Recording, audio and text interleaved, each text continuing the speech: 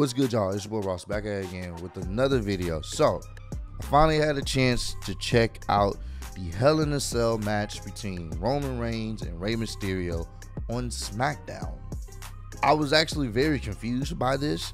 I don't know why they moved this match to SmackDown. If you guys know the actual reason why they moved this match to SmackDown and not have it on the Hell in a Cell pay-per-view, comment down below, let me know, because I'm actually confused here.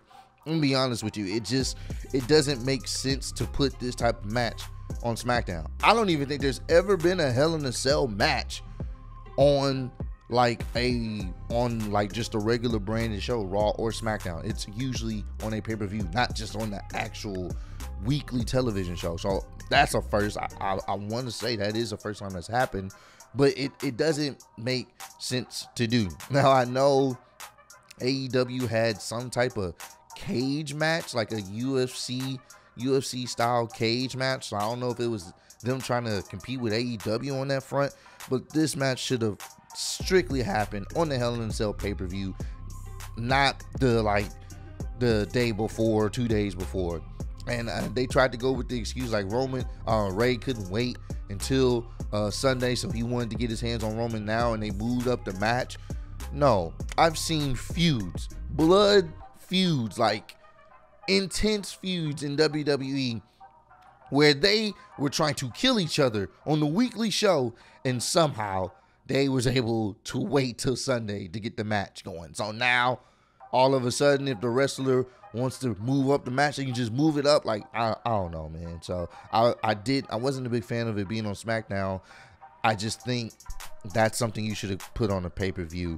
And I'm gonna really give my thoughts and opinions on this match. I took notes here, and I'm gonna just kind of break it down how I was feeling at the time, and kind of let you guys know on where I think the match could have been better and where they could have taken this storyline. So, all right, so the match starts off. Rey starts using a steel chair, trying to get in the early shots in.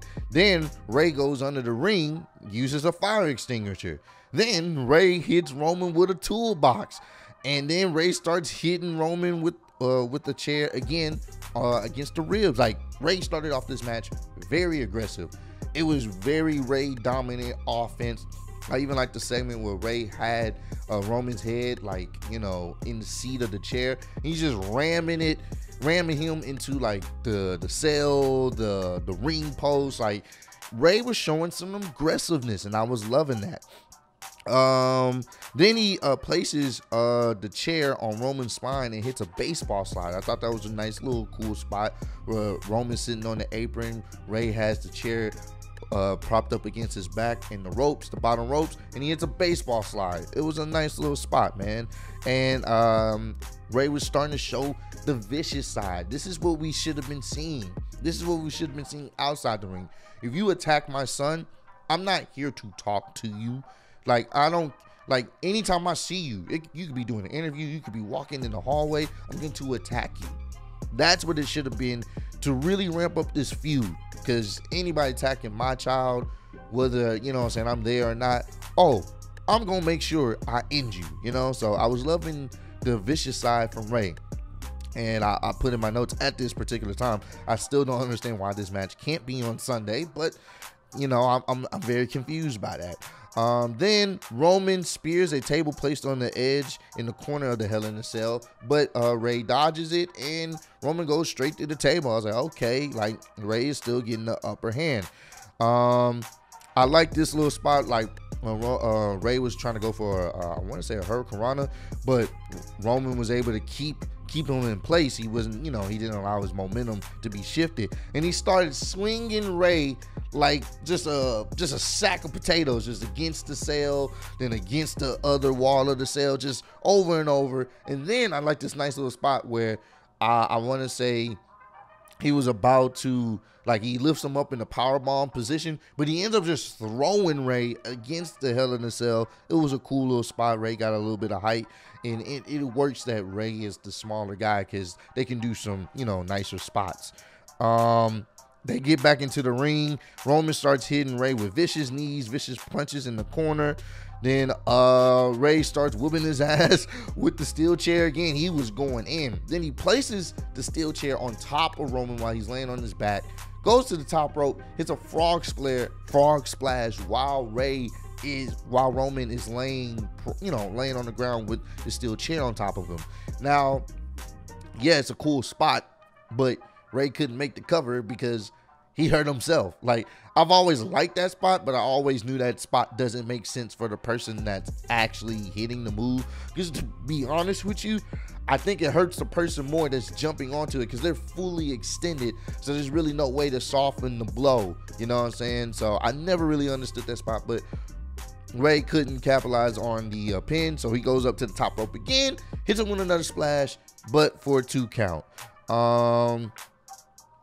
Roman, then this is when Roman starts getting up in his offense, man. This is when Roman starts getting in his bag. And I find this funny. It shouldn't be funny, bro. But Roman throws Rey Mysterio outside the ring like he did Dominic. He just launches him into the cell wall. He falls out of the camera shot. And you hear Paul Heyman, oh my God. The announcers are selling it like Ray just got murdered. It's just a funny spot to me to see this grown-ass man throw another grown-ass man into oblivion. So R.I.P. Ray at that moment. He was with his son in the gulag. Ray and Dominic were both in the gulag at this point, man. And then he gets Ray back in the ring. He applies the guillotine.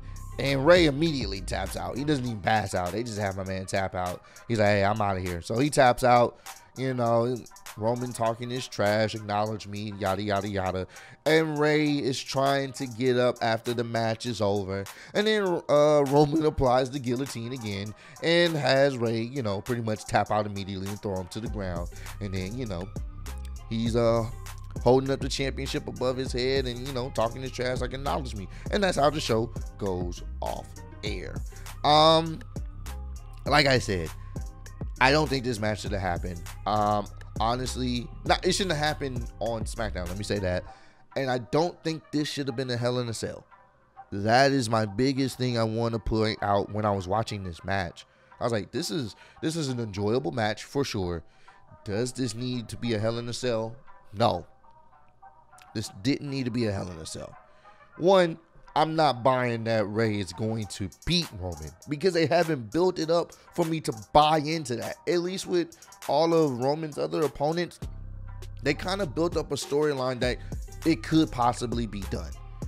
The last Hell in a Cell Roman was in was with Jimmy Uso. Oh, no, it was with Jey Uso. And that match made sense for it to be in the Hell in a Cell because it was family related, and it was definitely more brutal, more intense, and I enjoyed that match a lot more than Ray versus Roman in Hell in a Cell. This just didn't need it. You could have had this match on the pay-per-view for Sunday, and like I said earlier in the video, had Ray really be aggressive, had it to be like Ray's trying to destroy Roman. Like, you know, and could have had like a stipulation match, like a no disqualification. Like, Ray doesn't want a match. There's certain feuds and certain things that happen in wrestling where it's like, I don't want no match with you. I'm not trying to follow the rules. I'm trying to end your career. So you know what? Let's have this stipulated match, whatever stipulated match, and we go from there. Because you did something that is like now personal and I want to end you. And that's would have been perfect, you know what I'm saying? But instead, they wanted to go Hell in a Cell, and then they decided to pull this match from the Hell in a Cell pay-per-view to put on SmackDown, and I just don't think it worked. This probably, and be honest with you, out of all of the Roman Reigns matches I've seen, this will probably be my least favorite. And it's not even a bad match. It's not. It's just, I feel like the storyline was kind of rushed. They didn't really build it as enough because they started with the Jimmy and Jay storyline. So I was thinking they were going with that. They went with this, and I really wanted more from Ray here, in the sense of really getting pissed off and really trying to end this man's career. Like, granted, he did attack him, I want to say, was it last week, he did attacking with the kendo stick and stuff, and I thought that was pretty cool and all this other stuff. But at the same time, I'm you know, they kind of rushed into this to get ready for the Hell in a Cell pay-per-view, and it wasn't even on the pay-per-view. So, and now that was the one match I was looking forward to on the pay-per-view that's not going to be on the pay-per-view. So I'm being honest with you guys. I don't think I'm going to do a thoughts and opinions video on this pay-per-view. I'm just being honest with you. I don't really care for a lot of the other matches, especially the SmackDown side of things. Now, I would be interested in seeing Sami Zayn and Kevin Owens just a little bit, but the SmackDown side, the Raw side of things, I don't care for. SmackDown side of things, I'm a little bit more interested in. The only thing I really wanted to see was Roman versus Ray, but it's already happened. So I'm not going to do a thoughts and opinion video, but I think I'm going to switch it up for the first time. I think I'm going to go live while the pay-per-view is live. And I'm not going to be able to show the pay-per-view footage, obviously, but I'll have it on in the background. I'll go live with you guys, and we'll just be in the chat, chopping it up with each other, just, you know, watching the pay-per-view together. I think that would be a much enjoyable experience for me personally, instead of me taking notes on a pay-per-view I don't even really too much care about. But with you guys being in the chat, we're being able to have a good time, you know, joke around with whatever's going on in the pay-per-view and stuff like that. I think it would make it a lot more enjoyable. So comment down below, let me know if you guys want me to go live on YouTube for the first time to check out this pay-per-view with you guys. If that would be something you guys want me to do, I will definitely do that for you guys, just so we can have some type of fun and entertainment while we watch this pay-per-view. Because I'm gonna be honest with you, I don't think it's gonna be that good, especially that Roman is not even on the card. I don't think it's gonna be that good, in my personal opinion. So comment down below, let me know, did you guys enjoy this match on SmackDown, or would you guys have preferred this match to been on the Hell in a Cell pay-per-view? And also comment down below, let me know if you guys would like for me to go live on YouTube, so you know we can watch the pay-per-view together. I would love your thoughts and opinions on everything I just talked about. Appreciate all the love and support. Roll to 50K. Appreciate y'all kicking it with me, and I'll see y'all on the next one. Peace.